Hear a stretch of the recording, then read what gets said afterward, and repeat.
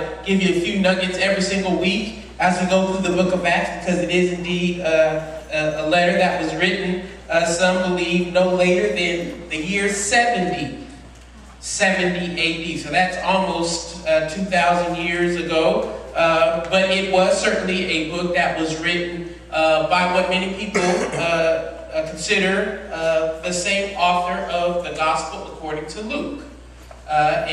Luke is considered to have been the writer of this book that we call the Acts of the Apostles. Some people even call Acts Luke Part 2. All right? I mean, literally, because Luke is attempting to not only tell of the story of Jesus, but also Luke is attempting to tell how those who were impacted by the story of Jesus actually put the story into practice. How many of you know it's not just enough to be impacted by the story of Jesus, but you got to put the story into practice. So Luke was written in the year 70. And what was also very interesting about these letters or these chapters that we're going to spend the month preaching through is you find that Luke is certainly writing to a Greek audience, right? But he is also writing what we see here as an apology, not like a I'm sorry an apology, but a defense of the gospel. That many people even think, after you really do some literary kind of reflection on this passage, that Luke was attempting to make sure that everyone who read this letter, particularly back in the first several hundred years of the church, were able to actually appreciate the legal kind of protections that the Christian faith should be given underneath Roman law. For Roman law, particularly Roman religion, was not monotheistic. It was polytheistic, meaning that to be a pagan back then meant that you only worshiped one God.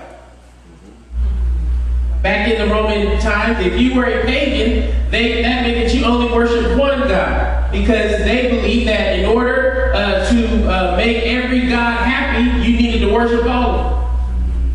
And they felt like if you worship one God, then the God that you didn't worship would get upset, and that God would overthrow your empire. So think about this. As Rome, the Roman Empire spread and they conquered other people and they conquered other nations, they did not ask them to convert to their religion per se. They would just line up their God next to all the panoply of gods that they would worship. But what was interesting, Rome did require everybody to convert their money, their kind of cultural beliefs, and all these other kinds of pieces. But the religion, they just left space for the worship of many gods. So here comes this Christian religion. Here comes the claims of Jesus all of a sudden rubbing up very powerfully or very agitationally against the claims of the Roman government. And according to the Gospel of Luke and according to the record we have in Acts, every mention of the gospel that is on trial by Luke, it renders a not guilty verdict. That the Roman court system, whenever they brought the apostles in front of the Roman courts, they were always vindicated and they were always considered not guilty. Why is this important? Well, it's important because many believe that the book of Luke, Acts, was actually used by Christian lawyers later on in the history of the church to show that the Christian faith deserved legal protection under the Roman law. Amen. So you find all of these wonderful kind of appropriations and uses of the early scriptures that we're going to read, and this is one such record that I believe is very powerful in the book of Acts, chapter number 3, right on the heels of this Pentecost experience that we preached about last week, right on the heels of this revolution that we talked about being televised and proclaimed to everyone around us. We find Peter and John attempting to go on with their daily lives, but in the course of their life, they have another opportunity to televise this revolution. Let's go to Acts chapter number 3, verse number 1. The word of the Lord simply says this: one day Peter and John were going up to the temple at the hour of prayer, at 3 o'clock in the afternoon. And a man lame from birth was being carried in. People would lay him daily at the gate of the temple called Beautiful, so that he could ask for alms from those entering the temple. And when he saw Peter and John about to go into the temple, he asked them for alms. Peter looked intently at him, as did John, and said, "Look at us." And he fixed his attention on them, expecting to receive something from them. But Peter said, "I have no silver or gold, but what I have I give you. In the name of Jesus Christ of Nazareth, stand up and walk." And he took him by the right hand and raised him up, and immediately his feet and ankles were made strong. Jumping up, he stood and began to walk, and he entered the temple with them, walking and leaping and praising God. All the people saw him walking and praising, and they recognized him as the one who used to sit and ask for alms at the Beautiful gate of the temple, and they were filled with wonder and amazement at what happened to him. The word of God for the people of God. Let us all say thanks be to God. Thanks be to God. So we're going to spend, like I said, this whole month preaching and teaching a little bit on how to build Christian community. Today's sermon simply will be, it's already inside of you. It's already inside of you. Father, in the name of Jesus, bless the word of God. Let us pray for us, the people of God. We ask you to hide this word in our hearts so we will not sin against you. And please send your anointing that makes preaching and teaching easy. Let it rest upon me and even the hearers of this word. In Jesus' name we pray. Let the people of God say amen. Amen. Pat yourself on the chest and say, it's already inside of me. Now, one of the great lies that is told to us often is that we don't have what it takes. People are always willing to, without your inquiry, remind you of how you don't have what it takes. You're constantly besieged by all kinds of messages that speak to the lack rather than to the excess, the surplus of all that is within our grasp and our reach.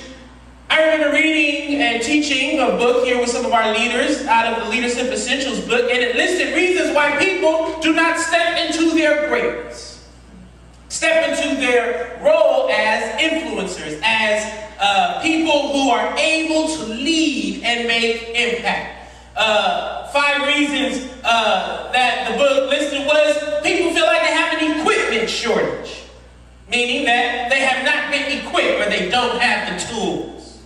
Some others say that they have a description deficit, meaning that they don't have a clear job description or a vision that makes clear how they are able to be engaged or engage.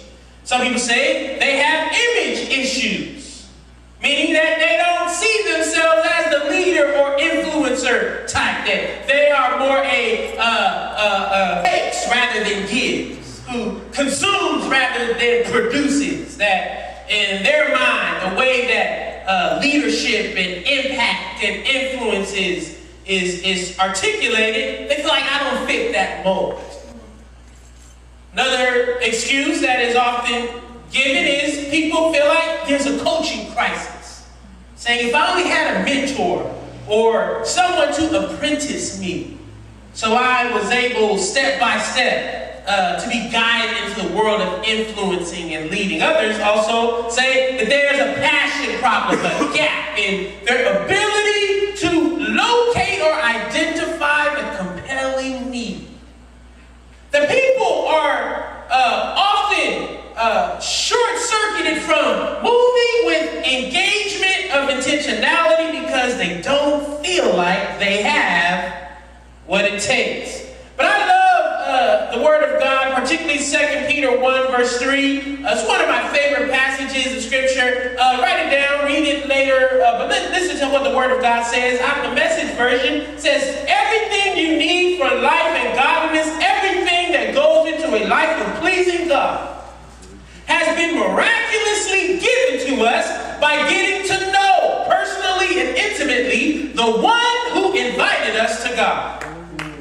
In The one is Jesus and not me. Somebody say amen. Amen. That the best invitation we ever received was given to us, and we are also given absolutely terrific promises that we can pass on, that are tickets to participating in the life of God after you have been turned back from your corrupted way of living. Looks like this. Do not lose a minute in building on what you've been given, but complement your basic faith with good character, spiritual understanding, alert discipline, passionate patience, reverent wonder, warm friendliness, and generous love, each dimension fitting into and developing the others.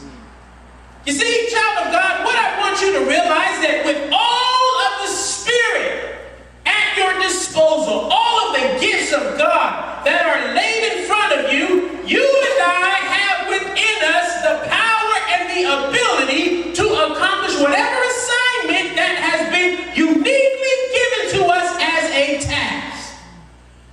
Unless you think that this task is radically located in the church and in ministry, quote unquote, I want to remind you that ministry is not just about your position at church. Amen. Because how many of you know, if that's all it's about, then every other moment that you're not in church, you can live your life however you want to live your life. Say it, preacher. But when we understand that building up the kingdom of God, creating Christian community is not just about how you live or act or serve at the way, but it's about how you live and act and serve everywhere your foot steps, everything your hand touches, every word that comes out of your mouth. It is a part of the building up of the kingdom of God. And God is saying it like this, that whatever I placed inside of you has the ability to impact whatever environment I have you in. That's right. That's right. Dr. King famously talks about thermostats and thermometers, and how many of us think that we are thermometers, that we are only to reflect the external environments as it pertains to what's going on, rather than the thermostat, which actually sets the environment's temperature. That's it. Ooh, what would it look like, child of God, if tomorrow you woke up and believed you were a thermostat? Not a thermometer. That you're not going into a situation reacting to what the situation always produces.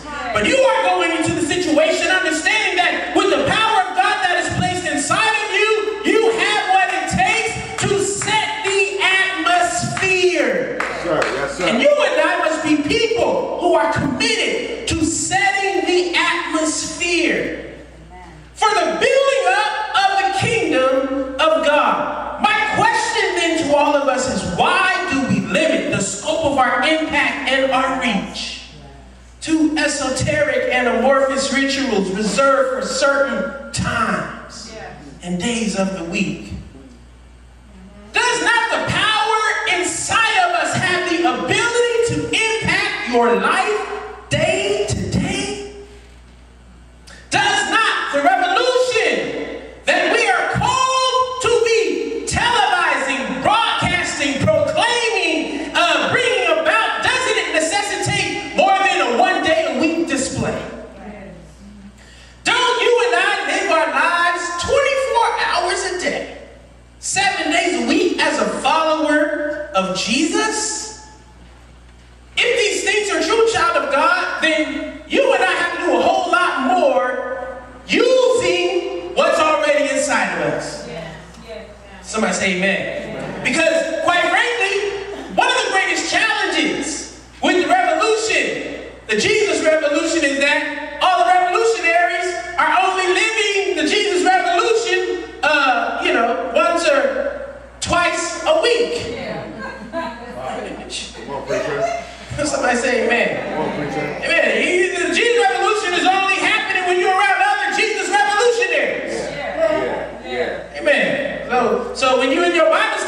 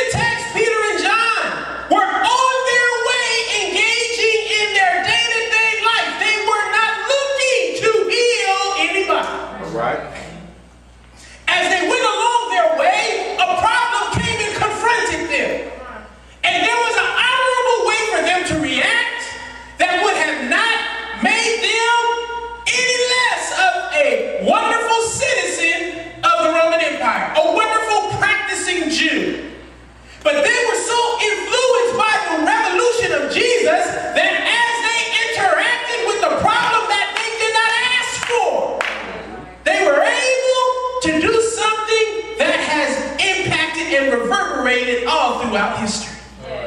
Ooh, an ordinary act, undergirded by an extraordinary God, has been able to transcend all time and location. And you and I have a call to make sure that every single act that we do every day has the potential to transcend time and location.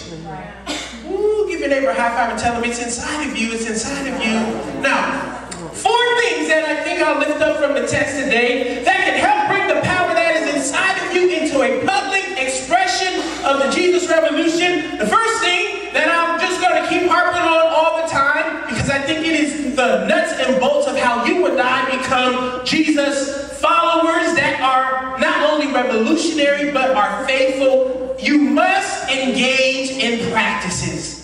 Y'all have heard it before, at least 4 Sundays in a row. Somebody say amen. I'll say it again. Engage in faith practices. Say that. Engage in faith practices. We here at The Way, we call it Connect, Grow, Serve. Connect to God through worship and sharing life with each other. Growing our faith through the Bible studies that we do every week and serve the world. That engaging in practices begin to build inside of us the ability to influence the world. And what you need to realize, child of God, is that these practices change you. And they change me. Yes, sir. How do you know the practices don't change God? Some of us wishing it changed God. Amen. I was like, Lord, change your mind. I was like, I'm not changing my mind, I'm changing you. Because you're the one that's kind of having to struggle. No, you know, God ain't struggling, praise God. Amen. God is all right. That these practices help you and I be in a position where we can make an influence. Now, what is so interesting about the practices that we see in the text? The scripture says that they were doing a couple things. What? They were on their way up to the temple for the hour of prayer. Meaning that daily prayer was a practice they always engaged in. When you look at the ritual of prayer in the Jewish tradition, they had multiple prayers per day that were given as an opportunity for them to engage in these acts of spiritual thinking, acts of spiritual power, that they were on their way to the house of prayer. That as they were on their way to prayer, that they also were engaging in another faith practice, almsgiving. That to give alms, to give money to the beggars that sat at the temple gate was an act of spiritual faithfulness and practice in the Jewish tradition. That simply put, beggars beg for alms all throughout the scriptures, but listen, in their own spiritual formation, they understood that almsgiving, giving money to the beggars was a sacred obligation in Israel. That it was a part of how they judged their faithfulness to the law. Why? Because many of them understood that those who are begging for alms have been abandoned by any and everyone who should take care of them. All right. And they are called by their faith to respond to the beggars not with disdain, but with a ownership that you are my brother, you are my sister, you are my responsibility. What does it mean for our faith and our practices to change the way we think in that way? That our prayer and our giving and our attending and our study all cause you and I to be transformed over and against the way the world would think about responding. Remember, child of God, everybody responds. You respond, I respond. All of us respond. But to live as a follower of Jesus, our response must always look different according to our faith. Now, I don't want all of us to get hung up on giving money to the homeless, as we see as the point of what this message is about, although it can be a part of it, how we treat the poor. I want you to take a look at all the many ways that you respond to situations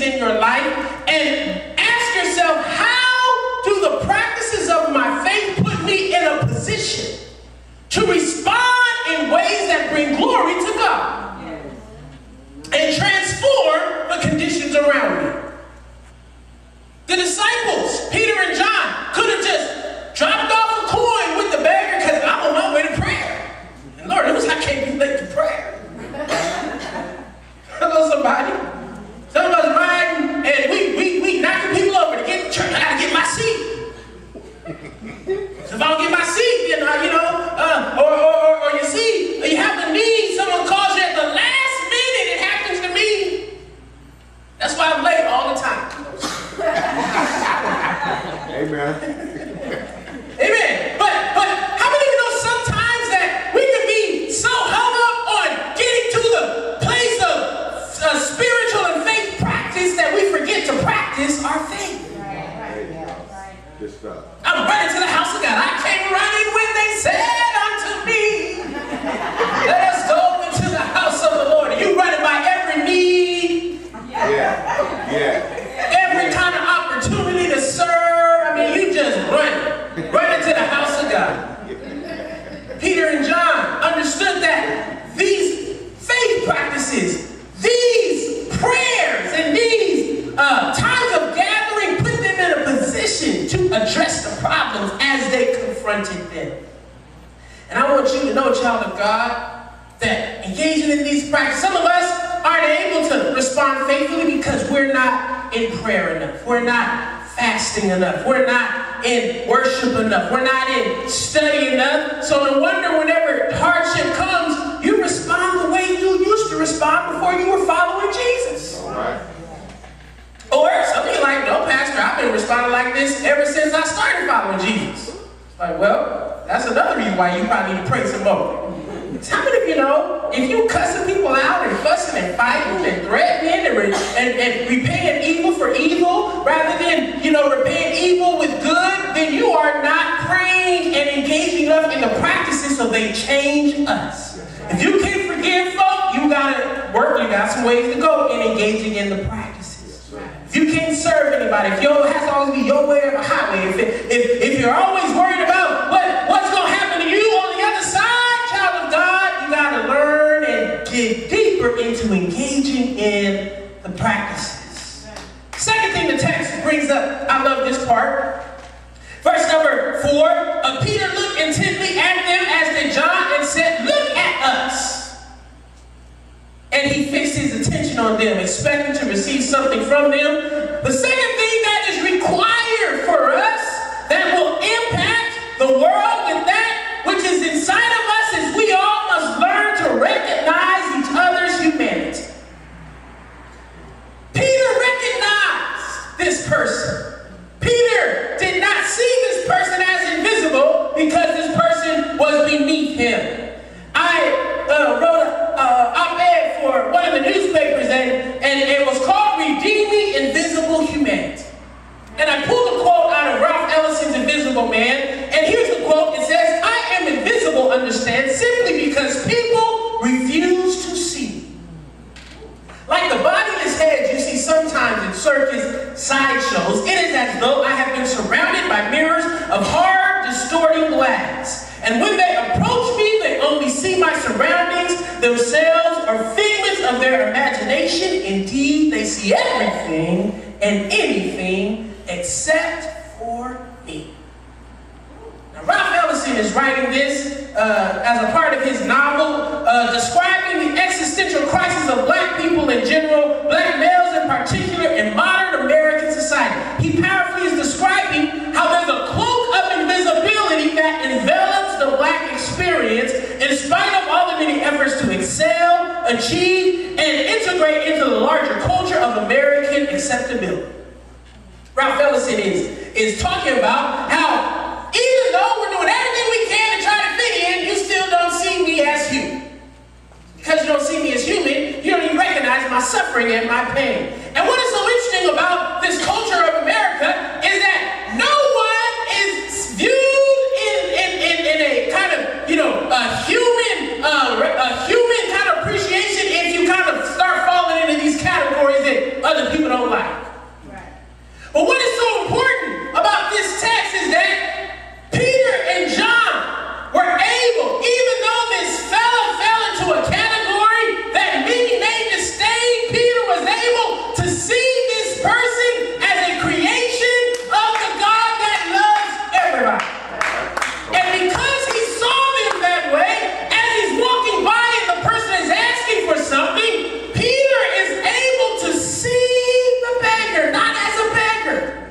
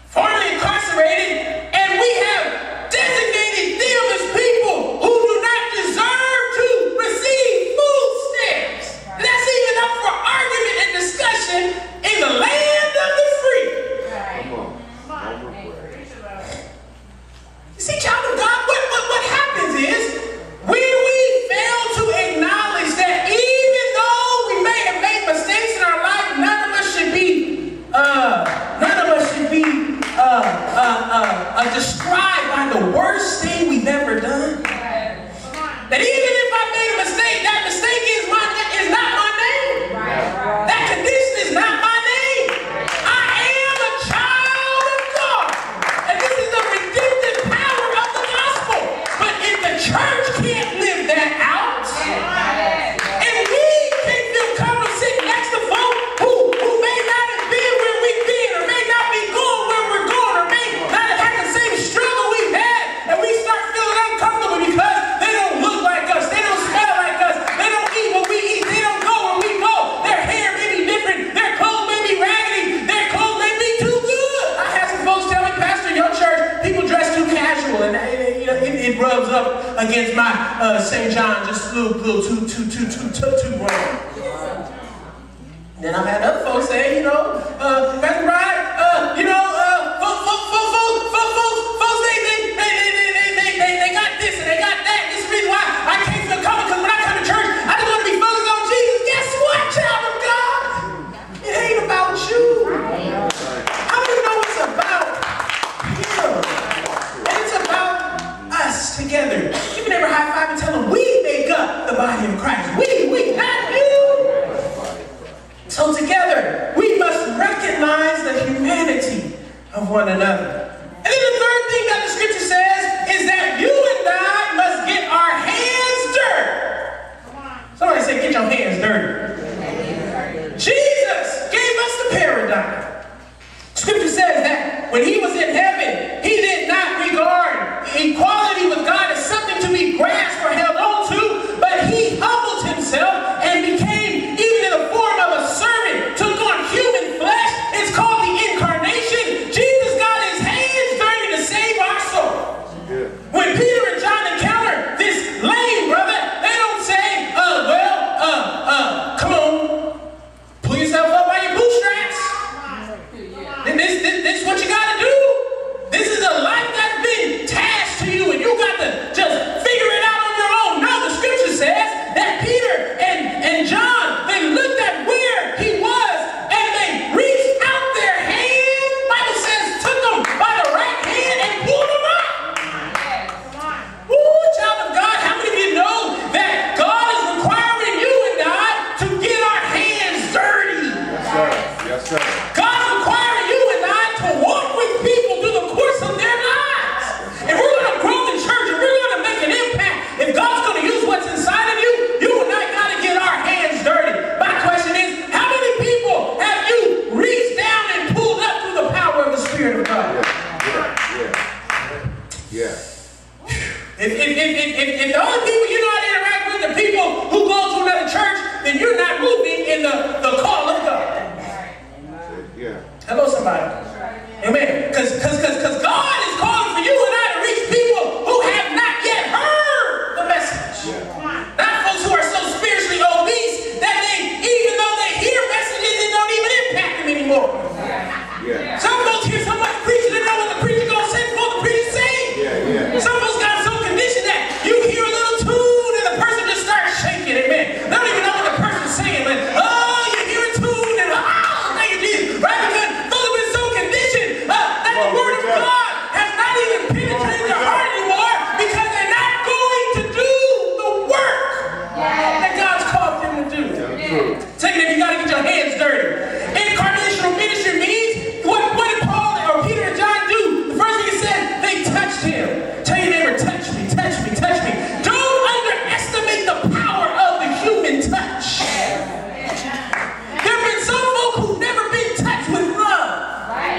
This whole week, some folk have never been helped. People say, Pastor, why you love folk every week? I said, because if you come to the way, I guarantee you, once a week, you're going to get a hug. You may not get a hug at home with love. You may not get a hug on your job. You may not get a hug on the street. But here at the way, every week, somebody's going to hug you and tell you, I love you, and there's nothing you can do about it. Don't underestimate the power of human touch. That's called getting your hands dirty. The scripture says he pulled them up. Sometimes you got to walk with folk for a little while. Because how many know people ain't going to respond the first time? You didn't respond the first time. I know you sanctimonious and you sanctified. I know you holy. I know you was coming out your mouth. You was speaking in tongues. The Spirit of God gave you words. I know you just preach and sing and swing from the chandeliers. I know you roll and the pews jump. I know you got all this power inside of you. But take it in, you still didn't get the the first time. Yeah. I know that you know the Bible backward and forward. I know you know every hymn. I know you know every scripture. I know you know how to holler. I know you know how to dance. I know you know how to do all that stuff. But tell you that you still didn't get it the first time. You got to be willing to walk with folks no matter how long it takes them to get it. That's called getting your hands dirty. And my problem with some of us today is that we just expect folks to get stuff faster than what we got. Some of us have been in church our whole life. Some of us have been following Jesus for 20 years, and you still can't forgive nobody. Come on, preacher. Hello, somebody. You still can't let it go. You still mad about what happened to you at your last church. Yeah, come on, preacher. Coming up in here telling me, I don't care about that. Done. Let it go. You would never have to tell them let it go. Some of you still hung up on what your mom and them did to you, what your daddy and them did to you, what your uncle and your auntie and your brother and your sister. But child of God, you have to learn to let it go so you can begin to help somebody else. Right. Yes, sir. Preach, preacher. I believe that in order to get our hands dirty, we all must embrace the nexus of responsibility. The nexus of responsibility means that there are many multiple ways for us to plug in. Abraham Joshua Heschel, he's a rabbi, and this is what he says. He says, few are guilty, but all of us are responsible. Woo, God Almighty. Few are guilty. Only a few of us can really stand up and get the guilt verdict jumped on top of us, but how many know all of us are responsible? In the nexus of responsibility, I call it personal responsibility, communal responsibility, social responsibility, national responsibility, and global responsibility. You have to take personal responsibility for the choices that you make. No doubt about it. I tell the brothers all the time, when you get a certain age, ain't nobody gonna want to be having you laid up on their couch while they go to work. Somebody say amen. When you was a kid, it was all good, you know. Oh, they so cute, they got a whole lot of challenges, you know. The man is against them, the system is after them. But how many know you start to get 21, 22, 23, 24? You better go get you a job, praise God. Amen. Get up and take care of your business. Somebody say personal responsibility. But how many of you know there's also another responsibility called communal responsibility? That the community is not what it is because of a few personal bad choices. But the community is the way it is because all of us have abnegated our collective responsibility to love folk and to care about folk and to bear one another's burdens. That even though I got to embrace personal responsibility, all of us have to embrace communal responsibility. Somebody shout hallelujah. And then there's national responsibility. Oh, you know me, I'm all involved in all kinds of things at the national level. And this is what I tell them. We need to have personal responsibility. And we need to have communal responsibility. But we also need to have national responsibility. Because the laws that have been created 10 and 20 and 30 years ago, while I was still in my mama's womb, maybe 35, 37, I don't know how many years ago, those laws that were created without us being represented here have created federal challenges that can only be remedied by you. Child of God, all of these responsibilities require a collective response if we're going to utilize what's been given inside of us. But you can't carve up your life in such a way that all of these things seem disconnected. No, we must respond together because it is all of our responsibility. And then the final thing the scripture says, that I want to lift up, that you and I must move in the spirit. Somebody holler, move in the spirit. Peter and John saw this man, and they were not just limited by what he said. The man was asking for money, but Peter and John, because they were in the spirit of God, they were just experiencing the fullness of God. They looked at him and they said, silver and gold we do not have, but what we have, this is what we give to you. In the name of Jesus, rise up and walk. And the Bible says that the Spirit was able to get in that man's body, and he leaped up and he began to jump and began to praise God. Child of God, I'm trying to tell you today that if you would like to learn to move in the Spirit, when people ask us for things and when problems come in front of us, it's not enough just for us to respond with our natural senses and with our natural eyes. But God is looking for somebody who's able to move in the Spirit. And by moving in the Spirit, you won't settle for what the person is asking for. Because how many of you know what people ask for the most? It's not what they need. A lot of people asking you for money, but money is the last thing they need. A lot of people asking for houses and cars, but that's the last thing they need. A lot of people asking for more positions, but that's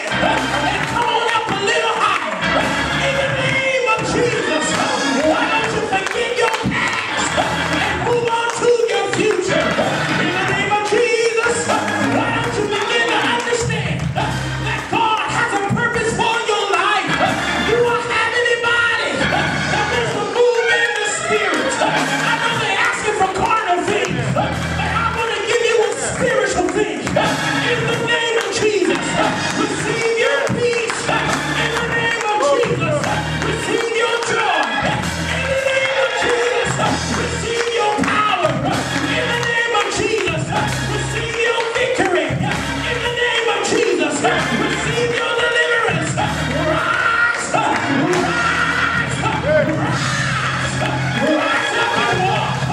Walk in power. Walk in victory. Walk in anointing. Shout hallelujah, somebody. Move in the Spirit. Yes, sir. And there's no problem that comes your way Yes, sir. that will require you will even be able to respond naturally. Because God has called you to respond in the Spirit. Why? Because that's what's been placed inside of you. Yes, sir. Yes, sir. Oh, child of God, what's in us is what God is trying to pull out of us. But we got to be willing to engage in these practices that cultivate what's inside of us.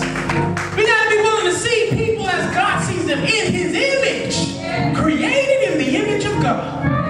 We have to get our hands dirty. Roll up your sleeves.